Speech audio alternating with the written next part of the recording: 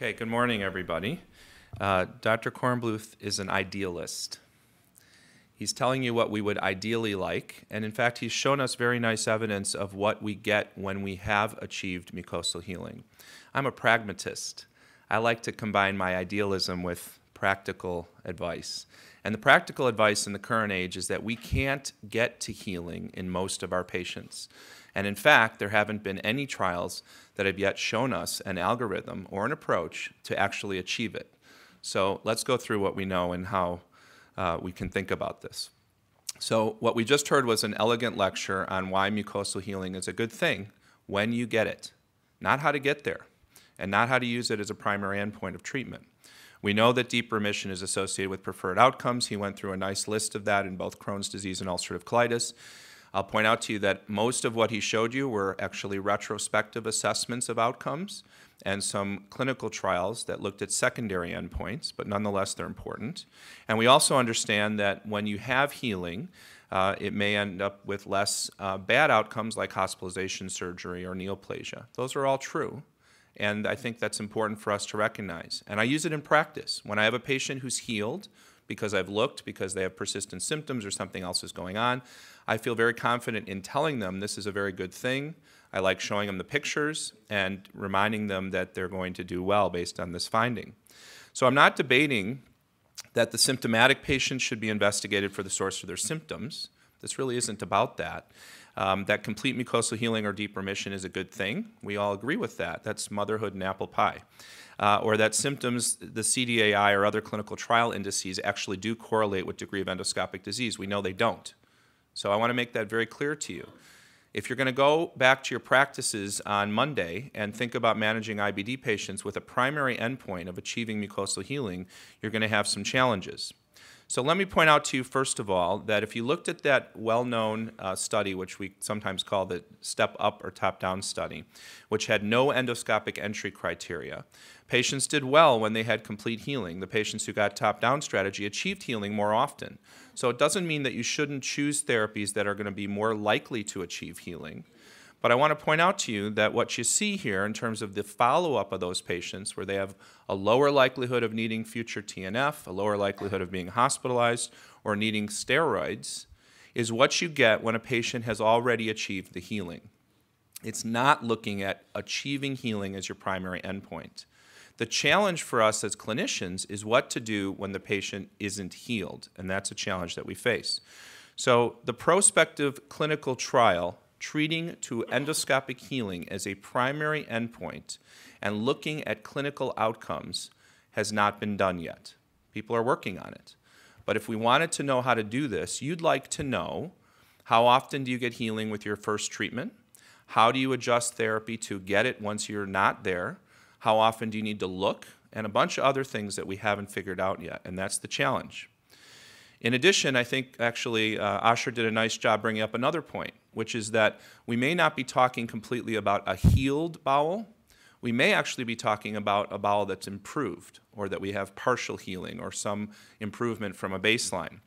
So it may be true that mild activity is okay in some patients. And in fact, he made that point when he showed you the colectomy outcomes from the Act 1 follow-up in infliximab with ulcerative colitis. There's a lot of details here. As a clinician, how do you look for mucosal healing, or what do you think about? Is it just what it looks like through the scope? Might it be based on biopsies? He showed you some of the data we have regarding dysplasia outcomes. That's based on biopsies, by the way. There's been increasing interest, and we heard a nice presentation this morning by our moderator about radiologic efforts to look for healing and understand what to look for. And the other challenge we all face is, when would you look? If you look too soon, you're going to underestimate the effect of your therapy, meaning you'll think it's not working when it actually hasn't had enough time. And if you look too late, as I'm going to show you through some follow-up of Miguel Reguero's data, you're going to lose your opportunity to heal the bowel because there may be progression of disease, especially in Crohn's. So we have some challenges in thinking about when you might look and how you might monitor these patients. We also know that in the majority of patients,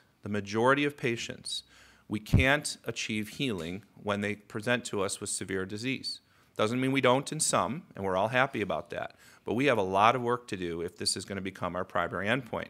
And again, I'm a pragmatist. I'm not saying we shouldn't be trying, but I'm here to tell you today that I think symptoms remain an important endpoint. Now, the other point about this is that we don't actually know something very simple. If you have a patient on stable therapy and you reassess their mucosal inflammation and they're not healed, and you decide I'm going to adjust the dose of that single drug they're already on, can you get incremental healing in that individual patient? We don't actually know. So here's an example of one way to think about this. If you went back to the ACCENT-1 trial, the maintenance trial for Crohn's with infliximab, and you looked at a secondary endpoint, which was healing of the bowel in these patients, you can appreciate that 10 milligrams per kilogram actually did achieve more healing than 5 milligrams per kilogram. We could accept that. But the question you want to know, if we're going to do this, is if you took the people who weren't healed on 5 and transitioned them to 10, do you get more healing? Now, you might say, well, that's obvious. They must. That's not obvious, and it hasn't been proven. So that's a good study for someone to do. We also saw this from Dr. Kornbluth, which was the EXTEND trial, which I think is an important trial for us to understand, looking at adalimumab in patients who have moderate to severe Crohn's. And the primary endpoint was actually looking at healing. So we're happy about this. They then followed patients out for a whole year, and some of them were left on placebo, which is an interesting study design. And I want to point out to you that in this study, which looked at healing as a primary endpoint using an effective therapy, only 27% of patients had healing at the week 12 primary endpoint, which just missed statistical significance, probably because there was open label loading of drug even in the placebo arm. And then if you followed them out to a year on therapy, 24% of patients were healed at the end of a year. That means 76% of the patients were not healed. Okay, so if we're going to adopt healing as our primary endpoint, you should recognize that in 76% of those patients, you would need to change therapy. What percentage of them would be symptomatic and we would do what we do otherwise, which is to look for their symptoms, why they're having symptoms and adjust therapy?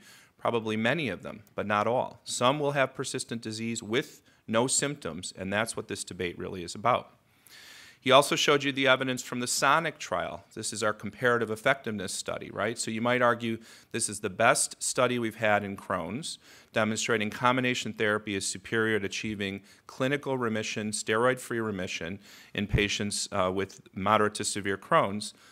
But even in this study, the best we could do with healing as a secondary endpoint was 44%. Now I'll point out to you something that some of you may remember. 25% of the patients who got into the SONIC trial had no ulcers on their baseline colonoscopy. They were enrolled because they satisfied the CDAI criteria. So the point here is that not everybody who has active symptoms has disease, obviously, and that's sort of making Asher's point. But on the other hand, even those who have active ulcers, only about 44% of them got healed in this study. So the problem here as well is that things don't correlate. He told you that as a way to argue that we should be healing people. I'm going to tell you that because as a pragmatist, I'm here to tell you that patients want to feel better, and we got to be thinking about that as well.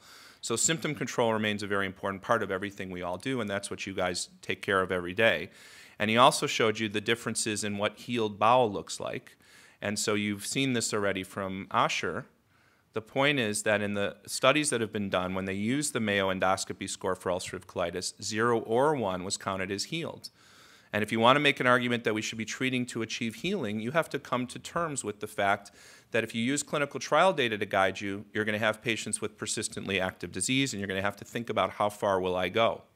You can also look back at the Act 1 or the Act 2 trial and see that healing was greater than actually clinical remission. So patients felt well, but they still they had healing at a higher rate. Another way to say that is that they had a healed bowel with persistent symptoms. How do you reconcile that, and how will we incorporate that into this new endpoint? But if we don't even look at all the biological therapies, here's delayed release mesalamine. So initially they looked at a healing with the 0 or a 1, that standard definition, and lots of patients achieved that, and they even had some statistical significance. But when we actually asked them to go back and look at an endoscopy subscore of 0, look at how few patients actually achieved a completely healed bowel, and you lost significance between different dosing regimens.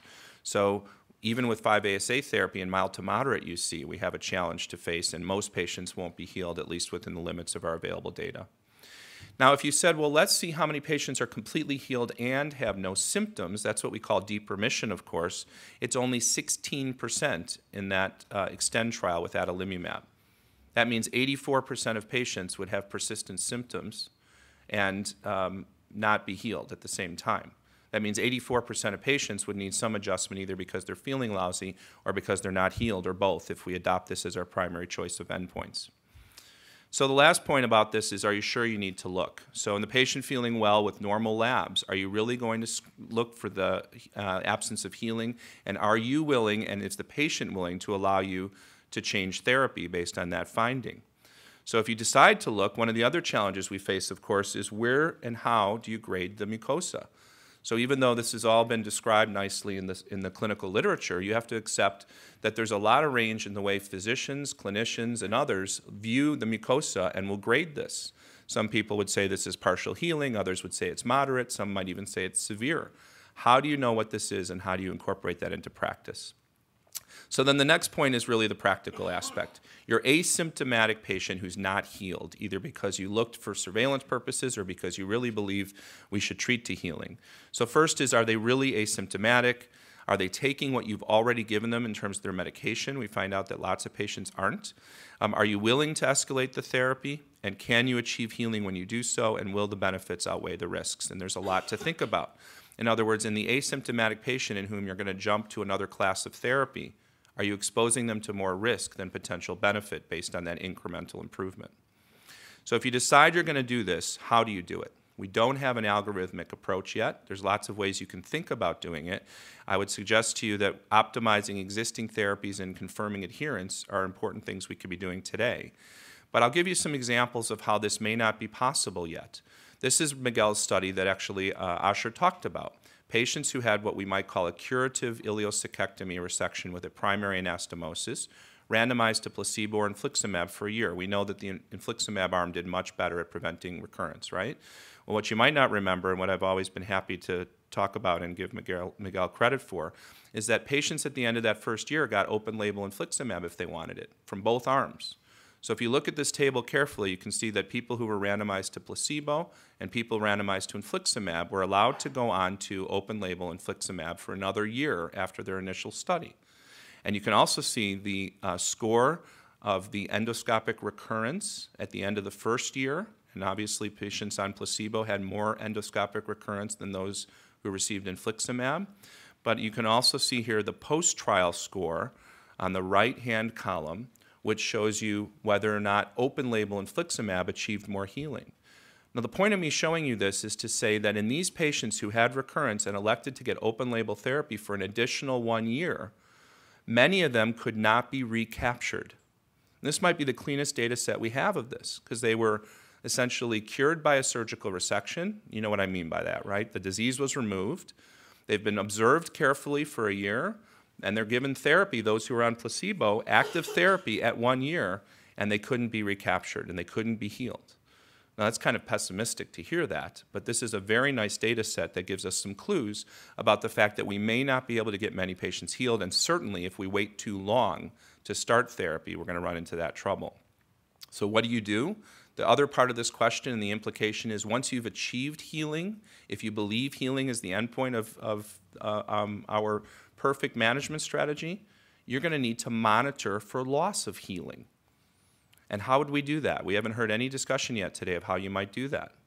So you have a healed patient in your practice. You just wait until they call you and say they're not feeling well? I'm sure most of you would not do that.